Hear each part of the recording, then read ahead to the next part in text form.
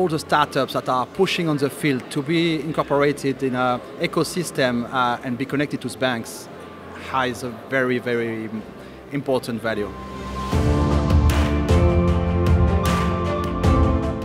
So today we'll be taking a look at the coming together of the two wheels, which is the kind of the blockchain ecosystem and new developing projects, and then the banks, and kind of bringing those two languages together, which seems like a mammoth task.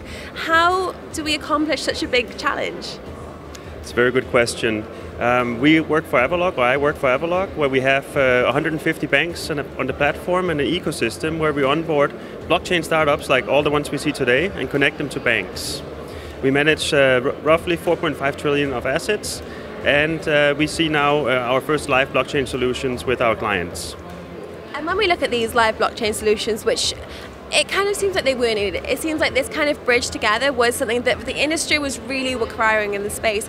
How do we see the industry moving forward now that this has been accomplished?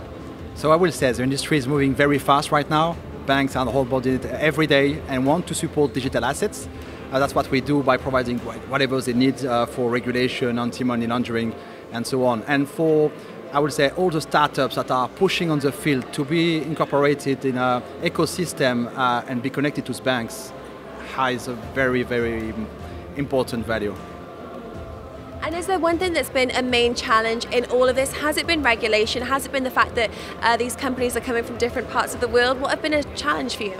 The main challenge is to fit the supply with the demand. And what we've done here, for example, with XDLT, is they've recently onboarded onto our Avaloq.1 ecosystem. And it's really a mix between our own clients coming to us asking for solutions, as well as our fintech participants who are coming and offering their solutions and matching the two in a fast and a scalable way. And I think based on what the kind of work you guys are doing in this space, as we are coming to the end of 2019, you're probably able to identify the demand of potentially some investors before it's hit market yet. So I'm going to ask you guys the big question, what kind of things are you seeing as things that are in demand right now? I would say a regulated solution, everything which is compliant with the regulator.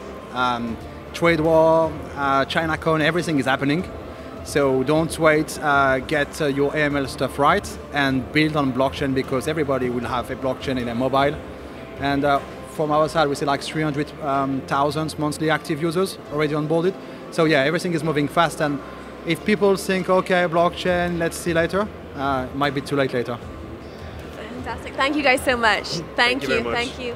And if you want to hear more, please go over to our website for more information. Thank you.